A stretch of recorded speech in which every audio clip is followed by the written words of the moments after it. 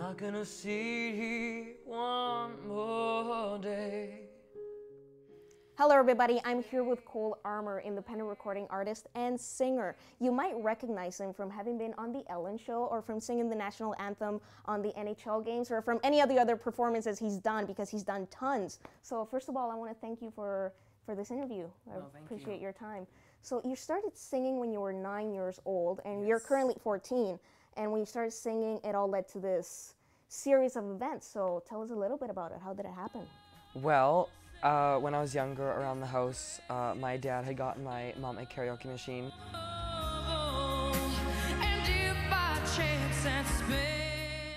And it was mainly for my mom, but I adopted it in a way. It was mine. As soon as I sang on it, I enjoyed it. I just thought to go on with it, and I went into competitions, and I remember the first time I was gonna sing, I was so nervous. I didn't want to do it, but then I did it, and then you want to do it again, and you want to do it again, and it just escalated.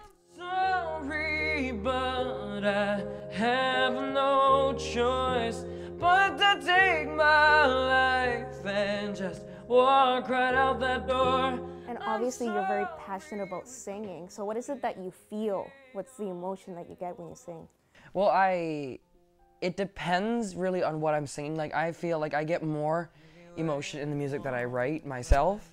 It all depends. Like, it doesn't matter to me what genre you sing if you have feeling.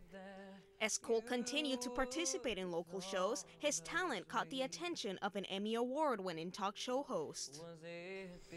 Biggest highlight, the Ellen Degeneres show. And how did that feel?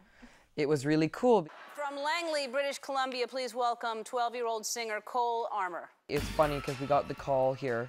We weren't home. We were gone for a few hours, and my brother was home, and the executive producer had called, and he didn't pick up the phone.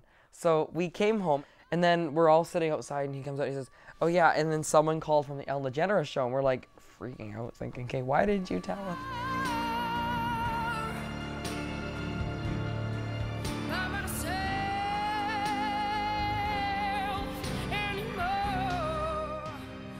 Cole's success was not easy, as he was constantly doubted by many who surrounded him. When I go to school, I mean, I always get told I can't do things. I've always been told I can't be a singer, I'm not good enough, I can't do this.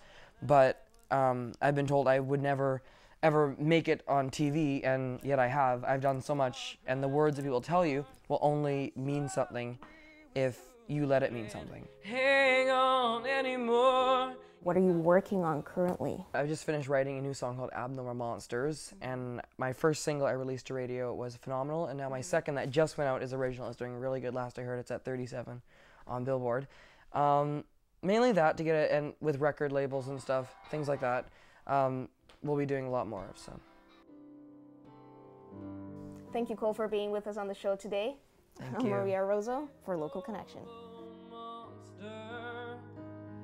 You're an abnormal monster.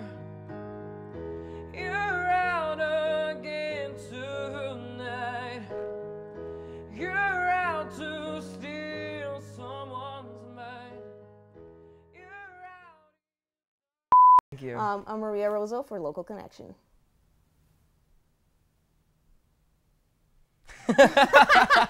Really weird.